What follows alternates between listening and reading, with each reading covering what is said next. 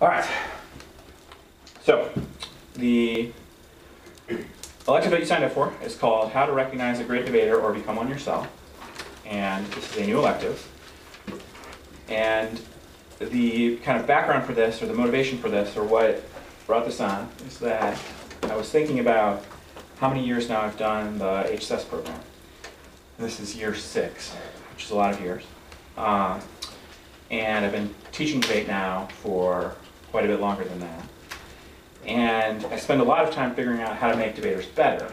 And I've kind of settled on a general philosophy of what you need to do to be good at debate. And I've shared that many times, and it makes its way into a lot of my lectures. The 3 things that I always say the debaters have to do to be good at debate. Number 1 is that they have to know what they're talking about. Number 2 is that they have to be ready to tell other people what they're talking about. And number 3 is that they have to be effective at telling other people what they're talking about. And I still think that's true, and I will still use that kind of as a guiding way to think about what makes a good debater, or how you get better at debate. That's really the context for that. To get better at debate, you either have to know more, you have to be more prepared to say what you know, or you have to be better at saying what you know. Those are kind of the 3 ways to improve at debate if you think about it foundationally. But there have been a lot of debaters that I've worked with that were not just good, but they were great. And I think about debate a lot, and I often think about what is it that separates the many, many good debaters that I've judged or coached or worked with during the summer from the few debaters, and it's not a ton of debaters, that I think of as sort of great debaters, historically great debaters, the kind of debaters that will be remembered for many, many years as excellent debaters. So for example, we just had Caitlin Talmadge come to give us the HSS Labs, a guest lecture, and Alex Lennon said that David Glass said she was the greatest debater, high school debater of the 1990s. So I was thinking about, what does that mean when coaches say this is one of the greatest debaters? What does that really mean? And so I thought a lot about it, and this is my first attempt at outlining my answer to that. There are a lot of things that I'm not going to talk about in this lecture that I think are true of all good debaters. And hopefully these are the kind of things that you come to debate camp to learn. These are the kind of things that are somewhat obvious. All good debaters work hard at debate. All good debaters have good fundamental skills. They're good at flowing, they're good at speaking, they're good at line by line, they're good at comparison, evidence comparison, argument comparison, impact comparison. They're pretty knowledgeable both about the topic and about other things. They're just kind of well-read as people. Not a lot of dumb people are good at debate. They're well-organized, things like that. This lecture is going to be more philosophical, and it's going to talk about some different things that I don't think you're commonly told, at least not directly or in a kind of cohesive way, at debate camp or by your debate coaches or by former debaters. So there's 3 parts to this. The first part is an observation that I have that a great debater would excel in any debate format, and I'll explain why I think that's true. The second part is what I have described as my universal theory of the great debater, and that is that great debaters understand that debate is a fundamentally social thing, and why that's important. And the third part is a list of what I think are the essential qualities of a great debater. And these are the kinds of qualities that are more fundamental or foundational than stuff like, is good at the politics DA or is really fast. So section 1, a great debater would excel in any debate format, and why I think that's true. So there are a lot of weird things about policy debate that are not true of basically any other argumentative context in the world that you will ever find yourself in. There's a really fast delivery, which is strange. There's a very strange method of citing and using evidence. There is a kind of weird tendency toward world-ending impacts. There is a really kind of fetishistic embrace of critical theory, and especially fringe theory. But I think that the fundamental conditions of a policy debate are the same as any other debate format, and that includes debate formats that are offered in high school, so competitive events, public forum, Lincoln Douglas, student congress, whatever the other ones are. I think it shares a lot of the same characteristics as public debates, so debates in front of a public audience, whether at your school, at a town hall meeting, at a think tank, just kind of on a street corner in front of the Supreme Court. I think the fundamental conditions are the same as academic debates, either written or verbal, oral, in scholarly settings, books, journals, articles, conferences. I think the fundamental conditions are the same for legal debates, like those in front of an appellate court or the Supreme Court. I think they're the same as the many kinds of business debates that would occur in a boardroom or in a meeting of high-level managers at a company. But what I found is that high school debaters think a lot less about the connections between what they do and what all those other debaters do in the various ways that debate occurs. And they focus a lot more on the differences between debate events, or even the differences within one debate event, and in this case, I'm talking about policy debate. So debaters kind of think way too much of the difference between policy debate and Lincoln-Douglas debate, or Lincoln-Douglas debate and public forum debate, or whatever. Even within policy debate, I think debaters make way too much of the difference between critique debate and policy debate, or traditional debate and non-traditional debate. Or even between things that I find really strange, like the difference between being a second affirmative and being a second negative, or the difference between debating in California, or debating in Georgia, or debating in Illinois. Obviously there are differences, and they are relevant, but the differences between all of those things aren't really that significant. They're not fundamental. And so I think that most of the great debaters that I have worked with, coached, judged, etc., would all succeed in any debate form. If you put them in a public forum debate, they would excel. If you put them in a legal debate, they would excel. Obviously there would be a period of adjustment where they have to familiarize themselves with the new context, with the new set of literature that they're discussing, with the expectations of that community. But I think that the fundamental skills that set a debater apart as great, and not just good or competent, are skills that transcend any particular type of debate, or even any particular setting for a debate. So by that I mean a good high school policy debater has the same set of skills, a great high school policy debater has the same set of skills as someone who's a great debater in a business setting, or in an academic setting. And the fundamental insight that I think separates the great debater from all other debaters is that fundamentally, and kind of almost at the level of their soul, or their total foundational belief in debate, is that it is a social thing and not a technical thing. And that is what leads me to my universal theory of the great debater, which is the second part of this. And that universal theory is that great debaters understand that debate is fundamentally social. And I'm going to explain why that's important. So the reason that debate exists, and I don't think that enough people really think about this, is because difference exists, and as a result of difference, there is disagreement. So the only reason that we have debate, that humanity has debate, and different civilizations or cultures within humanity have different degrees of debate, is because there is difference within that community, and that difference leads to disagreement. One of my favorite books about argumentation is a relatively obscure recent book called Why We Argue and How We Should by two Vanderbilt professors, philosophy professors, named Aiken and Tallis. And they summarize their position and kind of their theory of argumentation as follows. They say, disputes arise among people who disagree, and arguments must be designed to address disputes in ways that could provide a resolution to disagreements. In order to resolve a disagreement, the arguments that are proposed must actually address the disputants and attempt to provide them with reasons to come to agree. Accordingly, even a formally unimpeachable argument can fail if it is unable to fulfill the social role of argumentation. To put the matter in a nutshell, in order to be successful, arguments must be sufficiently dialectical. So then they discuss what it means to be sufficiently dialectical, and they say there are two conditions that make an argument sufficiently dialectical.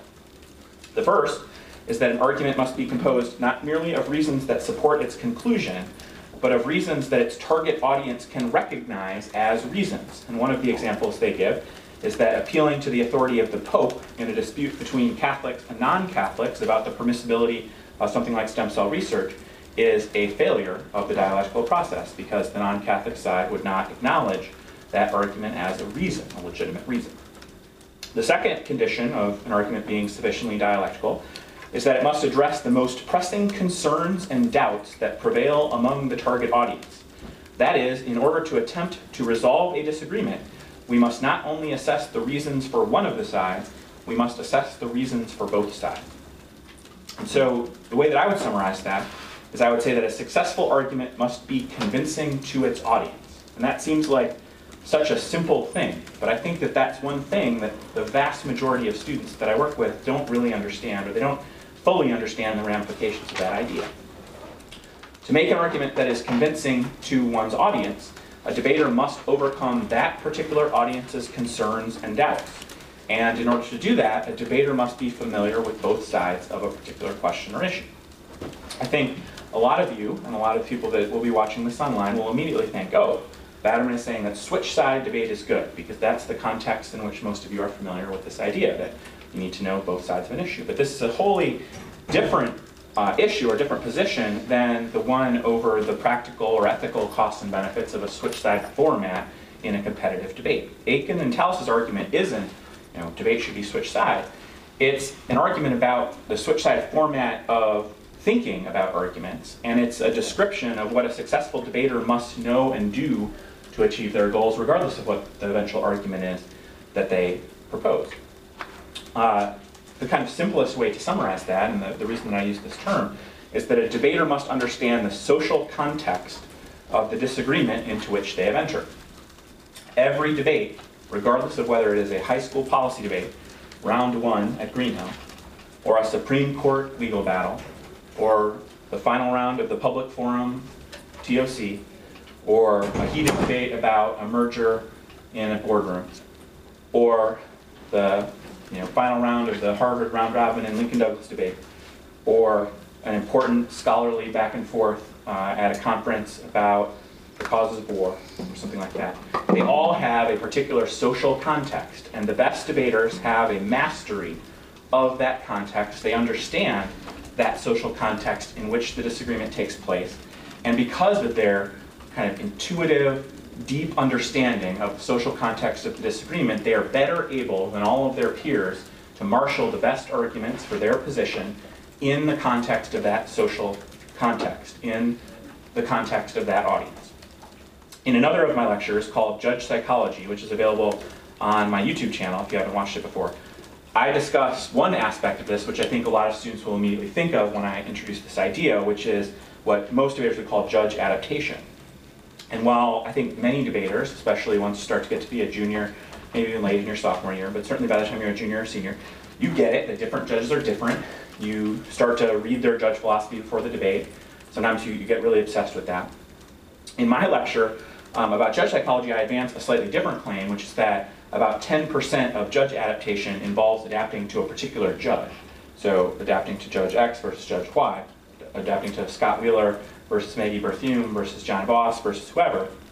And the other 90% involves adapting to the fact of judging, which is the universal experience that any person, regardless of their preferences, has when they enter into the position of being a judge. And I go into a great detail about that, the nature of that position. When you put someone in the position of a judge, regardless of what they think about debate, there are just certain things that are true of all judges. They have to vote for one team, they have to vote against one team.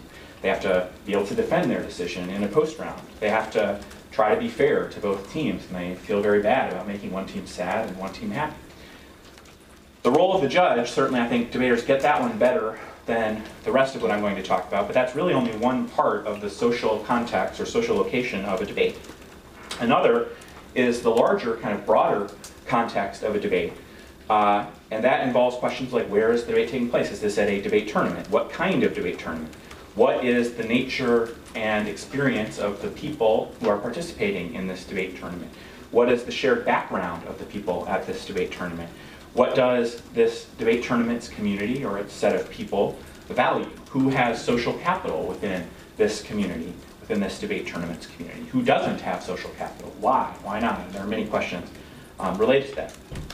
As policy debaters, I think students are often confronted with, and we focus a lot on how divided policy debate is. Policy debate has deep disagreements over what types of arguments should be privileged, what types of debate positions should be the norm, should the affirmative have to be topical, or critiques the thing that the negative should they say politics to sad, the process counter plans, debates about whether the T QPQ or TU can't be a QPQ, stuff like that. And understanding all those disagreements is really important. But the disagreements are themselves part of something broader that encompasses not just all of the current disagreements, but the history of those disagreements and the time that certain people have entered and left the activity shapes the understanding. So one example that I provided in lab already this summer is that the topics that your peers have debated in previous years dramatically affects or shapes the current social context for this year's topic. And to an even greater extent, perhaps, the resolutions and topics that your judges debated on has a big effect on how the current year's topics play out. Other factors like where someone went to debate camp or who someone has been coached by, and just kind of what the social norms and what the predominant positions and what the marginalized positions are within a community all plays into helping a debater understand the overarching context for which a debate takes place. So my insight is that all debates are played on a different playing field. Every time you get into a debate, regardless of whether it's a debate at a debate tournament or with your parents or in school or in business or in front of the Supreme Court, there's a different playing field every time. And that playing field is a lot broader and deeper than a lot of students understand. So to put it in terms of a debate tournament, round 1 at Green Hill is not a blank slate. It's not the same as last year's round 5, round 7, or whatever your last round was at the TOC, or round 14 at the NFL Nationals, NSDA Nationals. It's not the same as round 1 at Green Hill the previous year, and everyone's round 1 at Green Hill is not the same. There are a lot of variables that kind of interact to shape the social context for a particular debate. So your opponents in round 1 at Green Hill help shape the particulars of the social context for that debate. So where did those students go to debate camp, or didn't they go to debate camp? Who have they been coached by most recently and in the past? Who shaped their formative years in debate? Who initially taught them how to debate? What arguments or values do they find appealing based on those relationships? What can we know about the kind of baggage, the backpack that the other team brings to the debate that's filled with all of the stuff that shapes their understanding of debate? The same thing is true of your judge. Did they work at a debate camp? If so, where? What was the kind of culture of that debate camp, argumentatively, in terms of the norms of the debate camp? How old are they? And in other words, what is their previous experience? What topics have they coached on? What arguments have they found resonant? What arguments have they not found resonant? Kind of what is their background in terms of coaching? What have their previous teams liked to say? What have their previous teams not liked to say? But it's also your opponents and your judges. Like, I think a lot of you get that. Maybe you don't quite get how deep that can go. But what about just kind of what else has come to the Green Hill tournament? How many students in the field have gone to a particular camp? How many students in the field have familiarity with a certain understanding that they've gotten either from the summer or from their interactions with one another? In a very connected debating environment, you all spend a lot of time Snapchatting each other, chatting with each other. Nothing that happens anywhere is ever a secret. It's always shared. And through those shared interactions, you all are forming an argumentative community, kind of a social context that is uniquely your own, and it will evolve from round 1 to Green Hill. And then, what is X team's new affirmative? What did Y team read? Oh, well, 4 teams broke this kind of affirmative. 5 teams broke this kind of affirmative. Oh, this team read this affirmative. But we don't think that one is topical. That one's different than all of the others. All of that kind of plays together to create expectations about what is legitimate, what is illegitimate. This is topical, this isn't topical. This is kind of cool, this is not cool. This is the trend, this is kind of old and not as cool anymore. All of that helps you better understand what to expect in a debate, how you can prepare to excel in a debate, and most importantly, how you can win over an audience that doesn't even really know all of these biases that shapes it. So the interesting thing, one of the things that I find most interesting about high school debate is that debaters are really only what I would call varsity level competitors, or really kind of conscious competitors that understand debate for about 2 years, and then they move on to college debate. College debate has an outsized influence on high school debate, but in about 4 to 6 to at the most 8 years, we've entirely turned over our community. And so what, from someone who has been coaching for a long time, seems like, oh, just a few years ago, no one went for conditionality, or everyone went for conditionality. Or consult counterplans were in every debate. Consult counterplans are cheating and can't be in any debate. Those types of changes can be really fast. And from the perspective of students, you really have no idea, because you were 5 when the consult counterplan was at its heat of popularity. You were 12 when conditionality was at its height of popularity. And you tend to look back and you think, oh, well, when I was a freshman, when I first watched a varsity debate, I saw this team do this, and so that must be cool. And so that shapes your whole generation's understanding of debate. I think what separates great debaters is that they don't just kind of do all of that unthinkingly. They do that very consciously, and they think a lot about all of those various factors, they sort of psychoanalyze or play psychiatrist for the rest of their community, and they think, that's interesting how this argument was very popular and now it's not anymore. Or that's interesting how so many students who went to this camp or have been taught by this instructor think this about debate. And they don't take that for granted. They don't just accept that for what it is. They don't just accept the norms that have sort of been unthinkingly put upon them, but they critically evaluate those. And I find it really interesting that debaters are so bad at this, because so much of our curriculum in debate is about the critique and critical theory and questioning the way things are and not taking them for granted and trying to be critical intellectuals.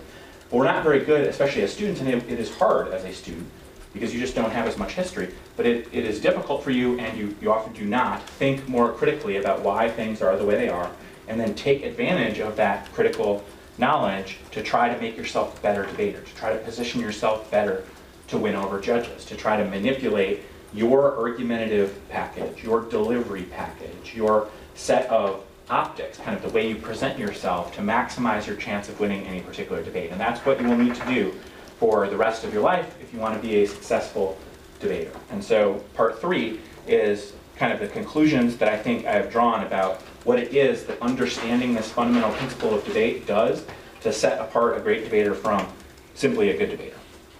So I will warn you that this is not a checklist of things that are really easy to do. This is not like you should flow or something like that. Sorry, it is warm. This is not something where you could just immediately implement these things. I'm like, all right, you listen to my lecture and then tomorrow you're like, you got it. It's not like that. These are things that are sort of foundational skills or approaches, kind of mentalities, ways to think about debate, I think is how I would summarize it.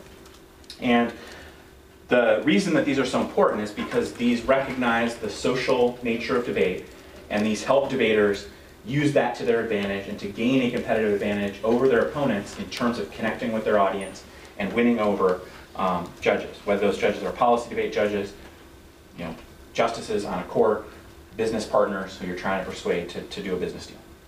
Number 1 is that great debaters have what is called strategic empathy. There is an interesting theory that some people have that sociopaths are really good debaters, and to some extent that is true. And the context of this literature is almost always about political debaters.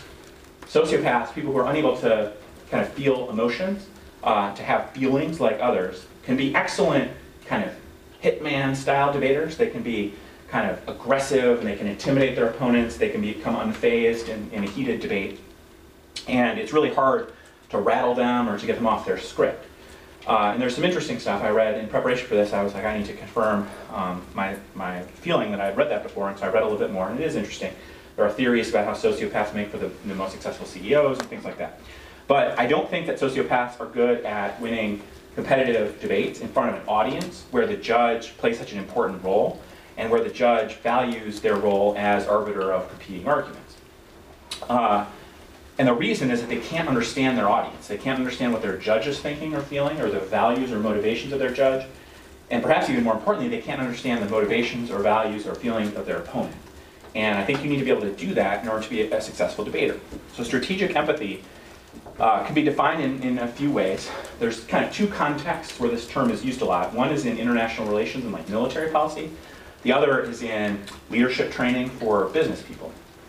And kind of the simplest definition is from the former field is the ability to think like one's enemies.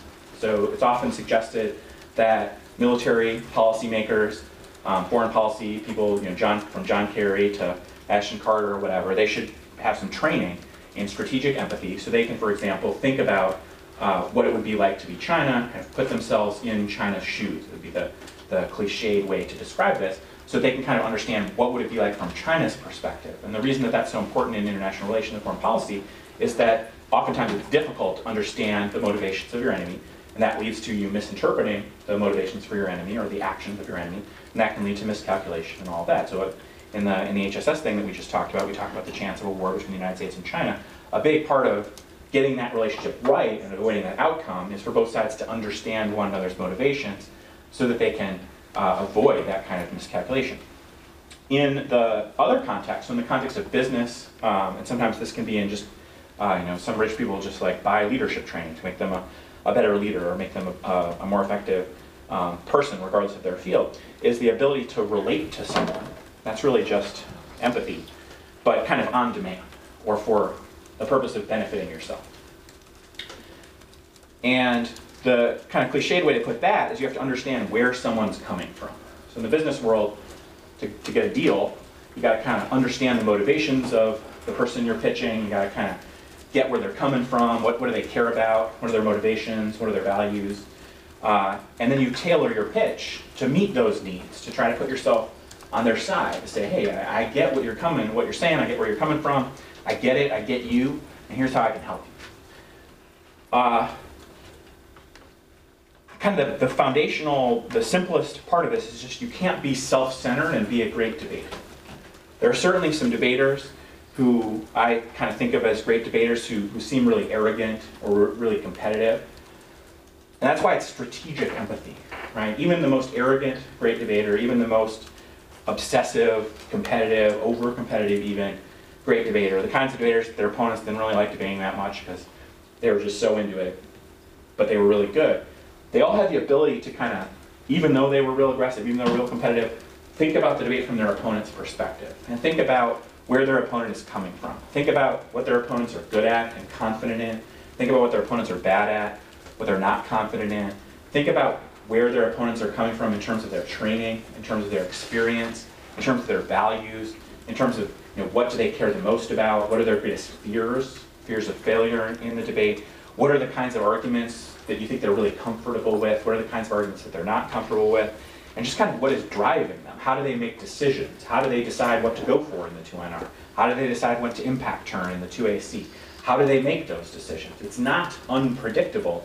It's just difficult to predict because you don't know their perspective.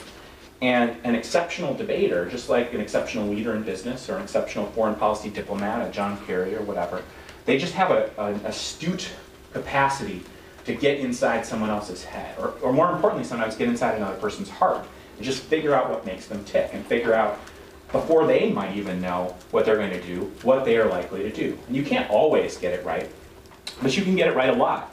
And this is really the most important thing, because I think so many debaters are so worried about their own performance. They're so worried about their own arguments. They're so worried about whether they're going to succeed or fail. A lot of debaters have a fear of failure. Others have a fear of success. But you've got all this baggage yourself. We're all messed up. We all have our concerns. We all have our neuroses. And debate brings out a lot of them. It's hard. We're tired. It's like max effort, mental game all the time. Debaters, like in an intense debate between good debaters, all the bad stuff comes out. And it's real easy to just spend all of your time thinking about yourself. Like, oh, I'm comfortable with this. Oh, if I was in this position, I would do this. Oh, I am very afraid of this, so I have to make sure that this doesn't happen. Oh, I am worried about this. This is my biggest fear. This is the thing that I can't have happen. And this is what would be really embarrassing to me. This is when I would totally fall apart. This is when others would mock me. And this is when I'm going to get bad feedback on Snapchat and Facebook and whatever. That we forget that the other person's going through the same thing. And so part of being awesome is being able to manage your own thing. But I think a lot of people help with that. And I do some lectures about mental preparation and emotional preparation, that kind of thing. But very few people tell you how to deal with that and just mirror it, flip it around. Like all that stuff that you're going through, the other side's going through that too. So figure out what they're going through and figure out what they would do, what they're worried about, what they're most likely to do, what they're least likely to do, and then use that to kind of build a profile of your opponent.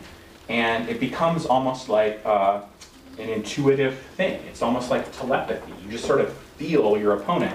You feel where the debate is headed. You feel what kind of decisions they're going to make.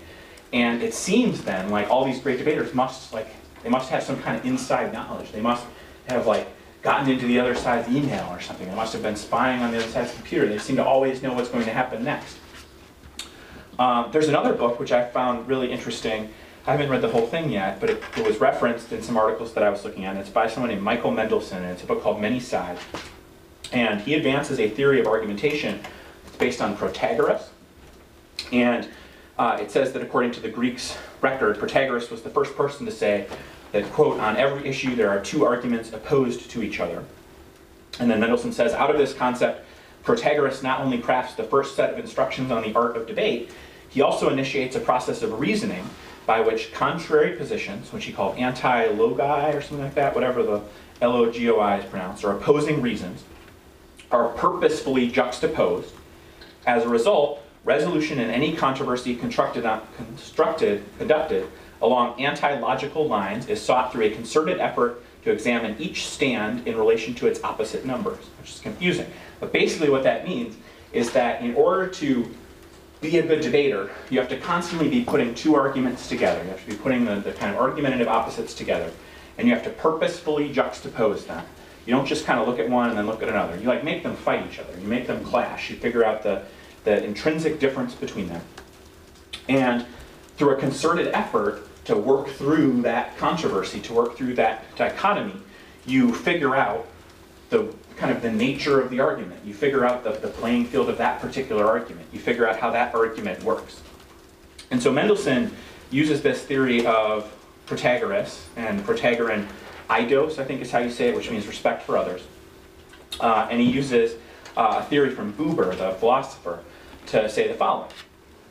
Protagorean respect for others will manifest itself in the recognition of one's interlocutors, one's opponents in a debate, as free and independent subjects whose world is distinct from, but no less real than, one's own. That is, the debater is committed to comprehending not only the topic in general, but also, and in the first place, the claims of one's opponent and the context or worldview out of which these claims arise. So, kind of what I'm explaining, it's not enough to exclusively understand the argument, kind of divorced from the person. It's important as you're understanding the argument to figure out the argument of the opposition. And I'm going to talk about kind of the way to do this on your own and the way to do this with regard to opponents in a debate. But the kind of crucial insight that I don't think we acknowledge enough is that you really can't understand an interplay of arguments without understanding your opponent, without understanding your audience. Because the audience and the opponent shape that interplay of arguments. It shapes what is a good argument, what is a bad argument. It shapes what argument is more persuasive than another. If we have a debate in front of a particular audience, argument A might win the day. Kind of objectively, it would almost seem like certainly that argument will win the day. In front of audience B, the exact opposite is true. Argument B would win the day, and it almost seems subjective. And I think a lot of debaters get frustrated with that because it's like, well, what is right, A or B? And one possibility is that debaters then are like, oh, I guess it doesn't matter. It's either A or B.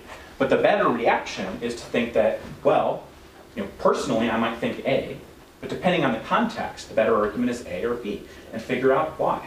And this type of Protagorean argument is sometimes accused of being sophistry or whatever. Protagoras to sophism is sort of the context for all of this. But here's what Mendelssohn says. Mendelssohn says sort of the opposite. Participants in dialogue must extend themselves beyond a cursory acknowledgement of one another's presence and seek instead to comprehend their interlocutors, their opponents, as fundamentally different from themselves. Dialogical argument, the back and forth of argument, responds to these differences by encouraging the unfettered expression of the other's views. In the process of attending directly to my interlocutor, my debate opponent, to the distinguishing features of her ideas and attitudes, I confirm this same person as a free subject, a thou rather than an it, that's the Buber part, a person with her own convictions and claims. In turn, by confirming the independence and authenticity of my debate partner, my opponent, I make it possible for this debater to reciprocate in kind, i.e. as a free subject herself, rather than simply the object of my rhetorical intention, rather than simply as the thing I'm going to beat in this debate, the stand-in for me to win against.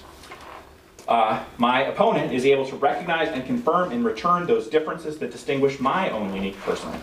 So from the dialogical perspective, the very notion of personal identity takes on interpersonal dimensions. I emerge as myself in and through my relations with others, and in particular through the process of attending to someone else. So those of you who are familiar with Buber, that's the kind of I-thou theory. As it applies to debate, the point is that in order to be a great debater, you have to really understand other debaters. You have to really understand judges. You have to really understand not just one side, so the side in the literature that supports your affirmative, or the side in literature that supports your neg K. You have to really understand the other side. And the crucial insight is that you have to give them the other side, whether it's your opponent in a debate, your judge who doesn't agree with you, the literature that doesn't agree with you, the authors on the other side of your AF or your K or whatever. You have to give them a maximum amount of respect. You have to take seriously the idea that they are arguing in good faith, that they have a sound basis for their opinion, that they have good values too, and that they have a perspective that is valid and worthy of your engagement and understanding. And when you do that, as a debater, you become a lot more open to the possibility that you're wrong. You become a lot more open to the possibility that others might disagree with you, even when you think you're right.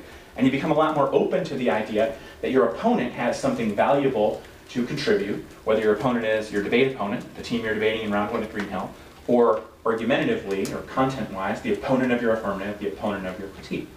And I think debaters sometimes are pretty good about getting feedback from judges. Sometimes they're pretty good about getting feedback from coaches.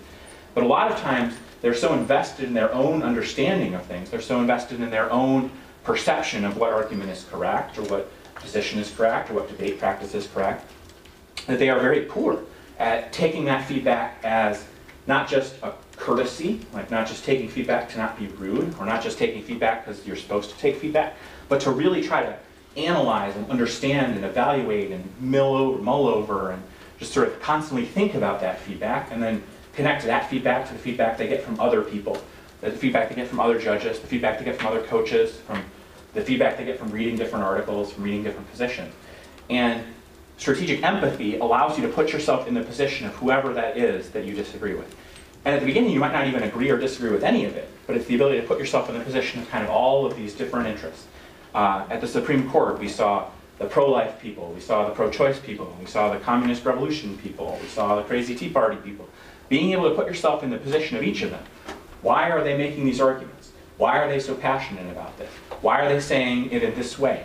Why did they decide to show up today to express this opinion? Not just to say, oh, they're just wrong, that they're mean-spirited, they don't know what they're talking about, but to instead really think about why it is they think that. And strategic empathy, and the reason that strategic empathy is the #1 thing I want to talk about, is that if you do that all the time, it starts to just become second nature. Your immediate reaction to someone else's argument, or an argument that disagrees with you, the neg's argument when you're affirmative, the ask's argument when you're negative, the judge's argument when you lose, if your immediate reaction is, oh, idiot, or oh, that's wrong, or oh, how can I fight that argument next time? And if your immediate reaction is, okay, I want to understand that argument, I want to understand where that argument is coming from, I want to understand what motivates that argument, I want to understand the values underlying that argument, I want to understand why this person thinks that argument is true, I want to understand why this person gave me that advice. If that's your first reaction, instead of I have to figure out how to answer that argument, then you end up accumulating this huge supply of sort of psychological information about others. You accumulate this huge supply of insights into how other people think. You get this huge insight or this huge collection of information about how others decide things and how they choose or prefer one argument over another. And that all can then be directly entered into your kind of emotional processing center, your empathy center, and it can help you figure out what your opponents are thinking, what your judges are thinking, what the likely responses to your arguments will be, what the likely decisions within a debate will be, and all of that can make you a much better debater. So #1 is strategic empathy. #2, great debaters are self-deliberating. Self-deliberating. Debaters who really are great at debate kind of always are thinking about debate. Not necessarily consciously or on purpose, but they just sort of see debate in everything. If you're a great debater and you're really into soccer, you see debate in soccer. You see things in soccer that can provide some insights into debate, whether that's the strategy of soccer, the economics of soccer, the interplay between rivalries in soccer, the strategy, the on-field strategy, the kind of off-field player acquisition strategy, the cultural or historical significance of soccer in different countries. You're just kind of always thinking about, oh, soccer, that's interesting, how this theory of soccer could be applied to debate, or how this thing about soccer reminds me of this thing about debate. Here's an idea that I can draw from soccer to debate. And in that way, you're kind of always open to thinking and making connections between things that other people don't really see connections between. So maybe in your math class, you're learning a certain mathematical concept. You're kind of always thinking, interesting how that works, interesting how this theory plays out, or that's an interesting way to think about things. I wonder how that would apply to debate. Oh, it applies to debate in this way. Or you learn about history, and you're constantly thinking about, oh, interesting. There's a connection to this thing that I know about debate from that, or interesting how this textbook is making this argument.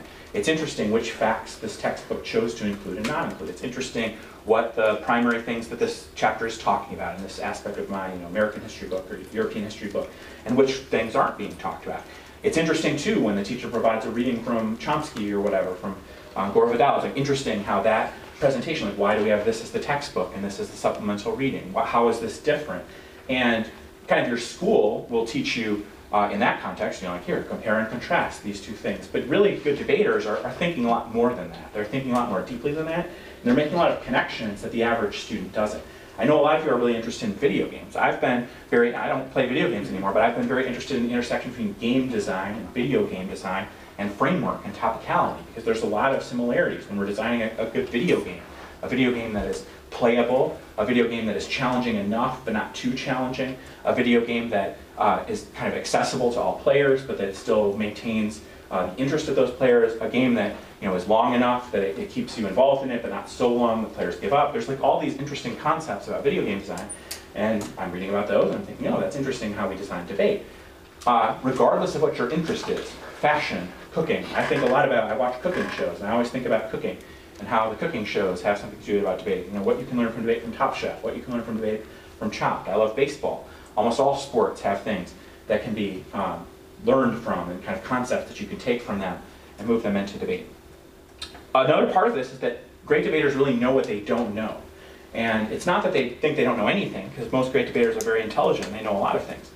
But they don't think that they know everything. And they understand that what they know is constantly less than what others know. There's a tendency among debaters who are really good in high school, really good high school debaters, to think that because they know more than their peers, they must be the best, they know everything. And that makes sense, because within your community there are certain students who know a ton about the topic, or know a ton about the K, or are like really good at X thing. But in the grand scheme of things, they know very little. So even the debater that knew a ton about, on this topic, the debater that knows a ton about the bilateral investment treaty, if we made a list of all the people in the world who know a lot about the bilateral investment treaty, that debater would be very near the bottom. Certainly the vast majority of the world's population knows nothing, but like of the people who know something about debaters, even the best one, very near the bottom.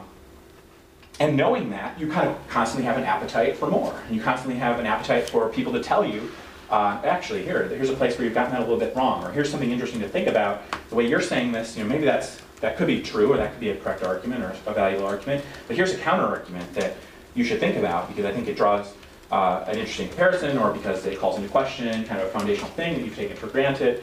Here's something that I think you should read that really resonated with me, or that I think is really intelligent, and I think it draws, you could draw some insight from it, stuff like that. And so all good debaters kind of have to master a certain amount of content, and that amount of content keeps getting bigger. So you need to know stuff about the topic, you need to know stuff about generic impact terms, like whether civilizational collapse is good or bad is sort of a stock issue, whether whether death is good or bad is sort of a stock issue, all these critical ideas about different theories. You have to know stuff about whether reality is real, you have to know about Baudrillard, you have to know about Barr, you have to know about Foucault, and about all this kind of stuff. So you have to know about a lot of stuff, and so obviously debaters who know stuff are better than debaters who don't know stuff. But what separates a great debater is they really want to know more stuff, and they're really interested in learning more stuff. They don't want to settle for just knowing what they know. A lot of good debaters will get to a certain level where they can just they can win the Death K usually, or they can win the politics TA usually. And they're good with that, because their goal is just to win those debates. And those debaters can be very successful. But the great debater never seems to settle for, I know this much. They're always deliberating, they're always thinking, they're always trying to get smarter, they're always trying to get better. And as a result of that, in combination with the strategic empathy idea that I discussed, the greatest debaters seem to have almost X-ray vision, or telepathic ability, they can almost predict the future, because they really understand the evolution of arguments, and they understand, because they're kind of trying to stay ahead of their opponents and figuring things out, and working through things, and deepening things, and broadening things, and getting to the next level of everything, that they kind of know what their opponents are going to do next. They kind of know what the coaches of other teams are going to do next, because they have a sense of what's going to happen next, because they've gone through that process, and they're thinking about that process. So if you know that as you start digging deeper into this team's affirmative, or into this critique, that you're going to come across this article, and that had some interesting ideas in it, and if you kind of read that and put that together, you might come across this thing, and that's an interesting take on the critique, or that's an interesting answer to this affirmative. If you kind of work through that, then you know that others might work through that. And so you might think, oh, well, others are going to do that. What if we read this critique, and we know they're going to say this in response, because that's the easiest answer to come up with, that's what they'll likely come up with. what if we prepare an answer to that? And then we're one step ahead of them. And then when they read that and you have your responses, they're like, oh, did you steal our Dropbox password? I'm like, no, we didn't steal your Dropbox password. We've been thinking about this a lot. And I think in modern debate, you all have so many things that take up your thinking time. You're all, any downtime is on your phone, on your video games, on Snapchat or whatever. You don't just think very much. And I think great debaters spend some time every day thinking about debate. There was a really great debater, and I can't remember, I think I said this wrong in a lecture before, and so now I'm totally second guessing myself about who this was. But it was either Seth Gannon or Andrew Arsh. We were in the lab together a few years ago. They came and visited the lab, and the students asked them, what is your best suggestion, one suggestion for debate? And one of them, I'm going to go with Seth, but I don't know for sure, said, think about debate every day while you're taking a shower. And everybody laughed. But I thought about it, and like, that is a really good piece of advice, because I think it gets at what I'm saying, which is that you need to be thinking about debate. You need to be having some time where you're not playing video games, where you're not thinking about school, where you're not chatting with someone or watching Netflix or YouTube or whatever. And it's not that there's anything wrong with those things, but you need to find some time for yourself to just think. Think through debate, think through how debates are going to play out. I have a lecture called Strategic Awareness that's on my YouTube channel that, if you haven't watched, provides a lot of insight into this, kind of how to use that thinking time to anticipate what your opponent is going to say. But for the purpose of this lecture and for the purpose of this point, the thing I want you to take away is just that great debaters are self-deliberating. Great debaters are constantly thinking about debate and their knowledge of debate, their knowledge of the arguments, their knowledge of their opponents, their knowledge of their judges, their knowledge of the way that the topic is progressing, the knowledge of how things are going to go at the tournaments that they really care about. And that's distinct from the way that a lot of debaters think about debate. I think when a lot of you would tell your parents, I'm working on debate, what you really mean is, at the best case, I'm sort of multitasking and doing a little bit of research, or maybe I'm watching college debates that have been recorded. I'm sort of chatting with my friends and just sort of watching them as a spectator, kind of like I would watch a baseball game if I wasn't that interested in the outcome, just sort of enjoying it, it's entertaining. And in the worst case, you're really just talking to your friends and sort of gossiping about debate, but you're not really thinking about debate. The kind of thinking about debate that I'm talking about is really thinking through debate, sort of like chess masters think through the interplay of moves in a chess game, or the way that people who are making arguments in the scholarly literature kind of just think about, all right, how can I frame this? How can I make this argument better? If I say this, what is the best response? What kind of response will undercut my point? If I read this critique against this team, what are they going to say? Okay, well then what am I going to say? And if I say that, what are they going to say? Okay, well, what kind of judges am I going to get in that spot? What do they think about this argument? What do they think about this argument? What could go wrong? You just kind of really think about all of that. I think that's what separates great debaters. They just think about debate a lot, and they think about it in a way that is a little bit more sophisticated than what I think most debaters think about it. Number 3, great debaters are generous to opposing arguments. I think this is a really important one, and this one is a little bit more concrete maybe. You should always answer the best version of your opponent's arguments, or at least be prepared to answer the best version of your opponent's arguments. Be ready to answer the best version of your opponent's arguments. That Aiken and Tallis book that I talked about before has kind of a dichotomy of straw person arguments. Oftentimes we'll hear about straw person arguments, but they distinguish between 3 different types. So the traditional straw person argument, the weak person argument, and the hollow person argument. And I think all of these are common in debates. So according to them, they have this taxonomy of straw person argument. Straw person fallacy, kind of the traditional straw person, is misrepresenting your opponent's position. So saying that they said something or meant something that they didn't say or mean. The weak person fallacy is responding to the weakest argument of your opponent, the weakest version, the weakest understanding, the version of your opponent's argument that is the easiest to respond to, the worst from your opponent's perspective. And the hollow person fallacy is fabricating an argument on behalf of your opponent. So I see all of those things in debate a lot, and the fundamental motivation is that you want to win, and so you want your opponent's arguments to be really bad. And the worse your opponent's arguments, the greater chance you win. Like, that makes sense, I get it. But unfortunately, though, kind of your instinct to make their arguments worse doesn't actually make their arguments worse. And sometimes an initially weak argument from your opponent blossoms into a pretty good argument later in the debate. Sometimes that's intentional, sometimes that's unintentional. Sometimes it takes a while for the other side to kind of figure things out and make their arguments strong. But the best debaters are very generous to their opponent's arguments. Not to the sense that they spend too much time on bad arguments or whatever, but instead that they kind of think about their opponent's argument and think, okay, well, what is the best version of this? What could this argument become? How could this argument be developed in the later speeches? What is there maybe behind the surface of this argument? And if that exists behind the surface, how are we going to respond to that argument? How are we going to defeat that argument? You don't hope that the argument really is as bad as your initial read of it is. Or you don't, sometimes it's even worse than that. The argument is actually pretty good, but because you need it to be bad, you just kind of look at it and it becomes bad. You like make it bad in your own opinion, in your own head. You convince yourself that their argument is poor. One of the things that I think even good debaters struggle with, and that I often hear from even pretty good debaters, is that the judge will say something like, after the debate, like, I voted for this team, this is the argument I voted on, and the debater or team that lost will be upset and say, wait, hang on a second. Did they say that? Did they say that? What did they didn't say that. They didn't say all of that. They didn't say enough there. The thing, actually, Brian doesn't know this. Brian used the term that a lot of people use, there wasn't enough ink there, or something like that. They didn't spend enough time there.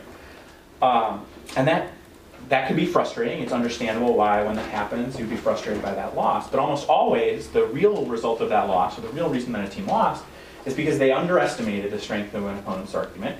Or, even if they didn't underestimate the strength of the argument, in the abstract, they underestimated the strength of the argument in the opinion of the judge. They were unable to put themselves in the judge's position and think to themselves, all right, from the position of this judge, could this argument be a credible, round-winning argument? Could this argument be persuasive? Could the judge buy this argument, to use another one of those phrases that I don't like, but that is very common? And why? What is it about the argument that the judge finds appealing that I didn't find appealing? And so the best debaters, the great debaters, rarely lose that kind of debate because they acknowledge from the beginning that the judge might think more highly of their opponent's arguments than they personally do. And in fact should. It doesn't make sense that you, who really wants to win and really wants to have the better arguments and are invested in your own arguments, would have an equally fair understanding of your opponent's arguments to the judge who's just sitting there being a neutral arbiter who's not invested in the arguments at all. So it makes sense, naturally, for the judge to find your arguments, your opponent's arguments, more convincing than you do, and for the judge to find your own arguments less convincing than you do. And so a great debater knows that, and a great debater adapts to that from the very beginning. A great debater adapts to that before the debate, during the end stages of the debate. And they're generous to their opponent's argument because they know the judge might be generous to their opponent's argument. And I think that's one thing that can kind of immediately be implemented into even good debaters' arsenals, is just don't answer the argument you wish they had made, answer the argument they did make or could develop in later speeches. I know that runs contrary to a lot of people's instincts. They're like, well, I shouldn't have to answer it if they haven't made it yet. I get it. But if you're thinking like that, your floor, your kind of ceiling is as a good debater who wins some, but not a lot, you're definitely not going to be a great debater if that's how you think about debate.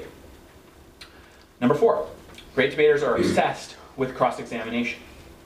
And not just cross-examination during a debate, but cross-examination as a tactic of preparation, as a way to test themselves, as a way to test arguments, as a way to think about how to frame things, how to set the tone for a debate, how to set the tone for a line of argument that will find its way into the final rebuttal, how to figure out final rebuttal strategies, how to test strategies before you implement them.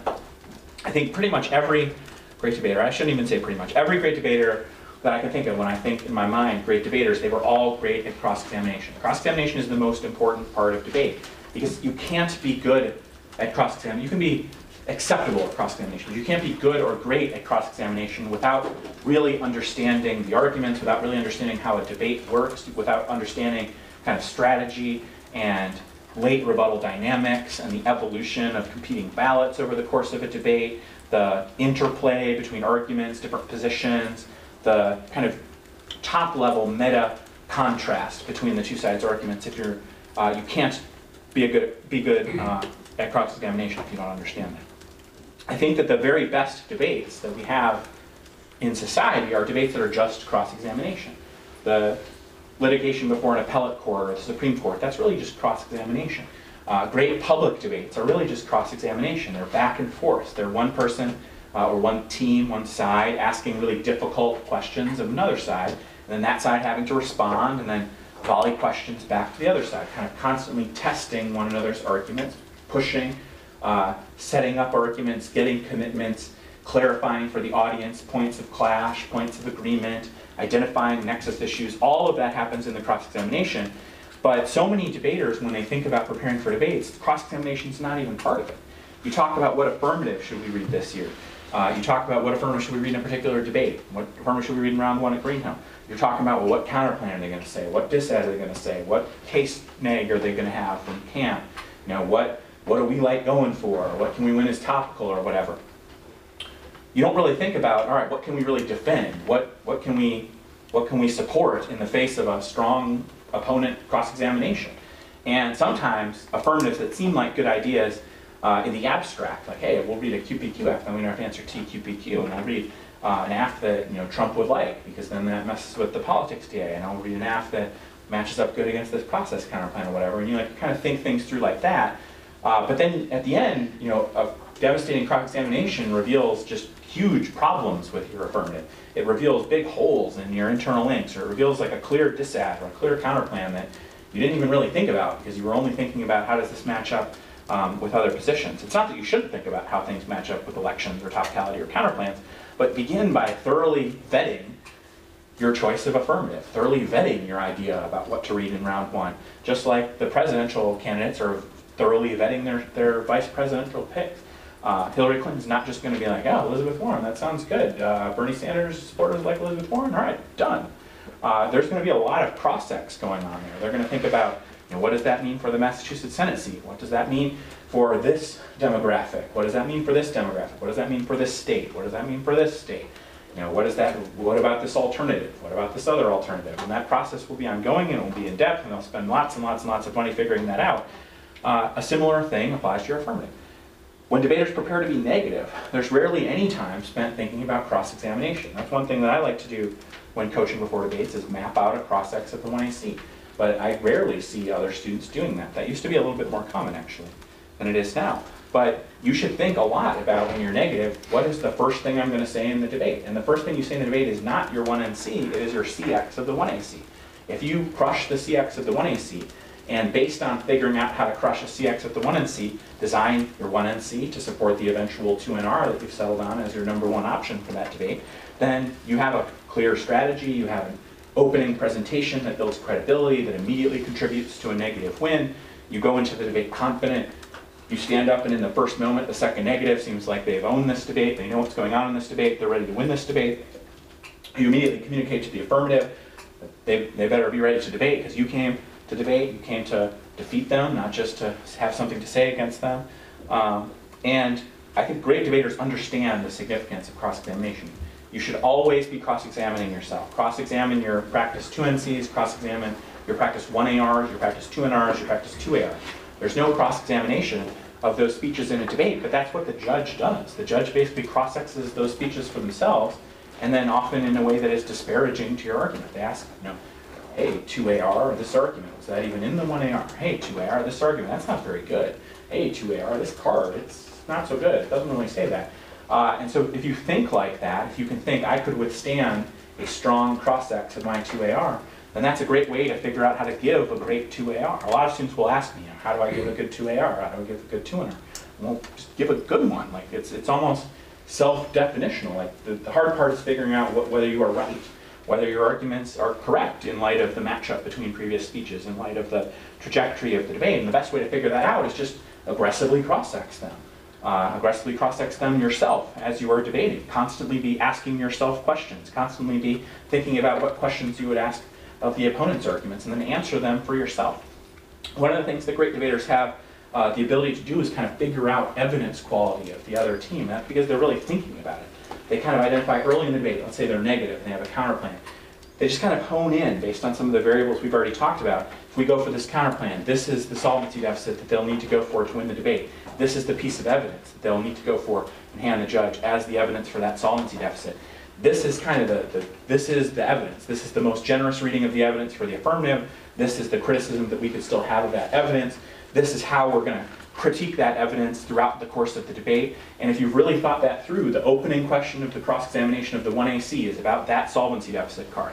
The 1NC maybe has a card in it that's specifically designed to answer that solvency deficit argument. The 2NC or 1NR, when they're extending the counterplan, they begin by saying, their answer to this counterplan is this card, but, and then they answer that argument with a couple of bullet points with catchy labels or bumper stickers that could be extended in the 2NR. When the affirmative reads more evidence, they zone in on that evidence, they focus in on that evidence, and they say, nope, this evidence doesn't support that argument, it's still this initial card that they need to win this debate. And then again, the 2NR continues that narrative. That card will not win the solvency deficit. Our card about this answers this. Our card about this answers this. This part of their card doesn't support their plan because their plan doesn't do what that card advocates. There's no impact to this part of the card. You know, as an evidence set, our evidence is more qualified, it has better credentials than this evidence. This is a misreading of this evidence, whatever. And by the end of that, you've developed a cohesive strategy built entirely around difficult questions of the affirmative solvency evidence versus the negative solvency evidence. And that whole time, you have to be critical of your own evidence. You have to be saying the same kind of hard-hitting questions of your own evidence. Like, is this card really good enough? Does this card really answer that affirmative argument? And you have to be honest with yourself, and you have to understand sometimes the judge is going to say no. And so the best final rebuttalists kind of have figured all of that out, and then they can talk a lot about that. You know, here's our arguments against their card. Even if this card that we say takes out this part of their card is wrong, here's why we still solve enough of the case for our dissent to outweigh. Even if this card is older, here's why it doesn't matter, because it takes into account the argument that their evidence says, and this, time doesn't matter for this argument. Even if you think that their evidence is a little bit better than ours, it's not so much better that they can win a tangible solvency deficit. Even if they do win a tangible solvency deficit, it's still relatively small because ... And if it is relatively small, our dissent outweighs ...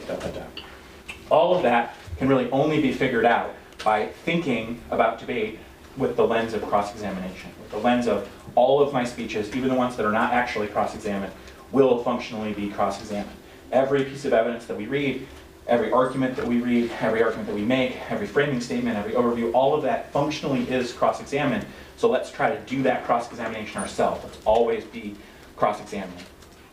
Number 5, great debaters are always attentive to optics.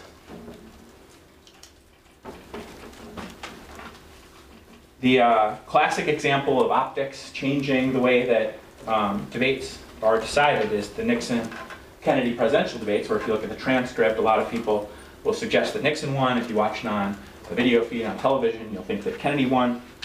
This insight has been fundamental kind of since forever, but in the television age, it's particularly apt and particularly important. But basically, it's not just about what you've said. It's not just about what's in your speech documents. It's not just about the arguments that you think you are making, or that, even to be a little bit more generous, that you think your judge is understanding. It's about their overall understanding of your presentation, their overall impression of you. And you learn that, you all get an ethos lecture or whatever. You kind of learn that ethos matters, and it matters if you're credible, and it matters all of that. But absolutely everything you do has an optics component. It has a how does this look component. How does this appear to the judge? What's the judge's reaction going to be to this? What if we framed it instead like this? What if we called it this instead of that? What if we introduced it in this order instead of that order? What if we asked the question like this instead of like this? What if we sat over here instead of over here? What if we give this cross-examination from here versus from here? What if we, when we stand and give our speech, what if we start a little bit more aggressive? What if we start a little bit calmer? What is that going to inspire in the opponent? What is that going to inspire in the judge? How are we dressed? How does the way that we are dressed contrast with how they are dressed and with the expectations of the judge? What are the power dynamics in the room? How do we, how do we conduct disclosure before the debate? How do we set up an email chain? What do we do when the other team stops speaking? How are we looking when we're sitting down? That's part of the Nixon-Kennedy debate, is that Nixon was sweating and Nixon looked a little iffy during Kennedy's speech. He didn't really know what to do. He was sort of looked a little flustered. And if you didn't see him, you wouldn't know that. But your judge sees you. And so how are you managing your personhood, your personal space, your presentation, your brand? And that's true not just of an individual debate, but how are you managing your brand in general? Great debaters have a brand, just like companies have a brand, or basketball stars have a brand. Steph Curry has a brand. There's just something that is Steph Curry, and he's careful to manage his brand. That brand involves all of his public appearances, it involves the advertising campaigns that he does, it involves the way he addresses the media, his social media accounts. All of that kind of forms the brand of Steph Curry, and it results in people thinking of Steph Curry in a particular way. Debaters have the same ability to shape how others see them. And you have to be thinking about that. What do you look like? What do others think of you? How does your presentation in a debate shape the way that others think about you? How's your reputation? How does that play with your judges? And you can kind of tweak that from debate to debate, but your overall reputation, the overall perception that you want others to have, is that you are a credible, competent, excellent debater. You want judges to enjoy judging you. You want other teams to respect you. You want other coaches to respect you. You want to be one of those teams that people like, because if people like you, you have a greater chance to win the debate. Not everyone is going to like you, though, so you have to figure out how can you manage those types of relationships. How can you manage situations where you're not as well liked? How can you manage situations where the other team doesn't like you? How can you manage situations where the other team has some kind of upper hand in the power relationship between the two teams and the judge? But all the time, you kind of have to think about brand management, optic management. How can you avoid doing the kinds of things that just needlessly distort or destroy your brand? And most students do things all the time that distort or destroy their brand. They do things that undermine their reputation or their credibility. They do things that make them look bad. They do things that get them talked about in a negative way. And great debaters rarely do that. Or if they do, it's a few exceptions to an overall brand that embodies competency, professionalism, excellence, and just great debating. Just like Steph Curry might have an incident, there might be something on social media that makes him look bad, but because he has built a good brand, because his favorability is very high, to use the political term, he doesn't take a huge hit from that. But other players, if they do something that maybe is even less bad than this hypothetical incident that Steph Curry did, they take a bigger hit because their baseline favorability level is a lot lower. So you should try to cultivate favorability. You should try to cultivate a brand that can be sustained throughout the course of your year. If you're a junior, you've got 2 years to do it. If you're a senior, you've got 1 year to do it. But you should always be thinking about that, and you should be conscious of how everything looks. Number 6, and the last one, is that great debaters are Janus-like.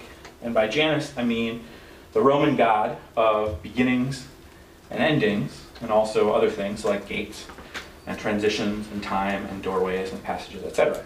But Janus is the god that is pictured with 2 faces, one facing forward and one facing backward. And I think great debaters, within debates and outside of debates, think backward and forward simultaneously. Within a debate, they think back to the beginning of the debate as the debate is progressing. But at the same time, they look forward toward the end of the debate. And they never get too hung up on what happened before. They never lose sight of what's happening to come. And they use their insights from what happened before to help shape their understanding of what is going to happen in the end of the debate. And the whole thing is about winning that end game. And so if something bad happens in the initial stages of the debate, they're okay with that because their eye is on the end of the debate. If something happens good in the beginnings of the debate, they're not too high, they're not too optimistic. They don't phone in the rest of the debate because they're looking forward and they're seeing there's still some cliffs to avoid, there's still some potential pitfalls that they have to avoid as they're making their way toward winning the ballot. And what that does is it helps you think about the nexus issues in a debate, how they've evolved from the beginning of the debate to the end of the debate. My lecture about strategic awareness and situational awareness is helpful on this if you haven't watched it before. I referenced that before. But outside of debate, the same thing is true. Debaters don't get obsessed about all of the debates that have already happened. They don't let any one debate or one debate tournament overly influence their opinion about the rest of the season or the rest of their debate career. They take it for what it is. It's one sample, it's one incident, it's one tournament, it's one round, whatever, one iteration. And they try to learn from it, but they're constantly looking forward. They're constantly figuring out, all right, well, what does this debate do to change the future of this tournament, of this season, of this career? How can I use what happened here to get better, to learn something about the future of debate, about my next debate, or about next year's debate? And every debate, whether you win or lose, whether you win a tournament or lose a tournament, or whether you lose a particular debate that you were really upset about, and it was to a rival school or a rival team, and you were real upset and didn't agree with the decision, don't get obsessed with that. Some people will come home and they'll be like, I'm never losing to that again. I'm going to spend all my time making sure that I don't lose to that. But you're not Janus then. You're only looking that way. You're like not even thinking about the future. Don't get so obsessed with what has happened before that you lose sight of what's going to happen in the future. And you can kind of think that way with a season as well. A lot of you have goals to be really good. You need to have a really successful season. And you can't control whether you have a really good tournament, but you can kind of control whether you have a really good season. Just sort of think about what are the tournaments that are really important to me this year? What are the tournaments where I want to peak at? What are the tournaments where I want to be at my best, where I want to have the best chance of having a great individual tournament? And kind of look back and look forward and try to design a season that focuses on accomplishing those goals. And the same is true of an individual tournament. You know, what can we do during the preliminary rounds to best set us up to win in the elimination rounds? Is this a tournament where we just have to try to win every single debate with the maximum amount of effort and the maximum amount of arguments, and who cares if we save anything for later debates? You know, think about that. If this is a tournament where I think we'll save this new affirmative for later, we'll save this new negative dissent for later, we'll save this new topicality argument for later. Because we're looking there and we're looking there, and in order to win out there, I think we got to save it, something like that. But you got to constantly be thinking about that, and I think that that's one of the attributes of great debaters that sometimes even good debaters miss. Good debaters can be highly affected by an individual debate or by an individual tournament. So, you know, some teams that I think are going to have a really good year go 3-3 at Greenhill, and they're just done for the first semester because they have a crisis of confidence. We lost 3 debates. We didn't even clear. This is so embarrassing. This is horrible. We're not going to be good this year. Other teams will go, you know, 5-1, and they had an affirmative that most of the other teams hadn't prepared for. They win the doubles, they win the octaves, they get an upset win in the quarters, and somehow they're in the semis. They're like, oh, we got it made. This is the blueprint. This is how we're going to win every tournament this year. And for both of those situations, that's not true. That 3-3 team might have just had a couple of fluky losses. They weren't ready for a couple things, but if they get ready on those things, if they're looking forward, there's a lot of kind of green grass in front of them. They're going to have a pretty successful year. Maybe that team that was in the semis, if they're being realistic, they're not just obsessing over the trophy they got, and they're looking forward, they're like, the fundamentals of this aren't very strong. We kind of got lucky. We caught some people off guard. We didn't debate that well. There was that 2-1 in the doubles where realistically we probably lost that one, but we got lucky. So we got to make some changes, even though we were just in the semis, because if we want to be in the semis again, we're going to have to be a lot better. We're going to have different arguments. We're going to have to be better prepared. And I think that's what separates a great debater, because they understand that what happened before isn't necessarily what's going to happen in the future, either within a debate or within the context of a debate season.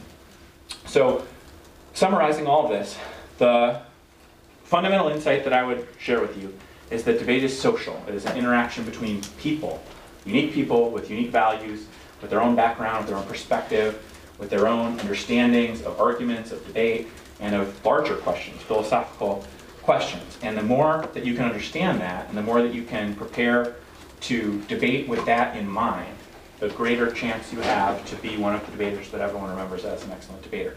And the greater chance you have to be the kind of debater who succeeds in whatever you do in life, whether you're an academic or a lawyer or a doctor who's trying to convince other doctors at your hospital or at your surgical clinic that this is the next wave method of this type of surgery, or this is the treatment option that needs to be in place for this patient, or a business person who's trying to win over a merger, or someone who's trying to a consultant trying to convince a company to adopt X policy.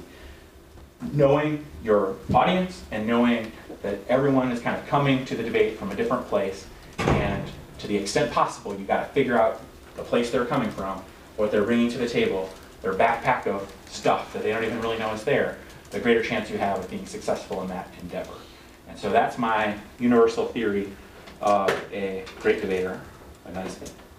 So I will turn off the camera.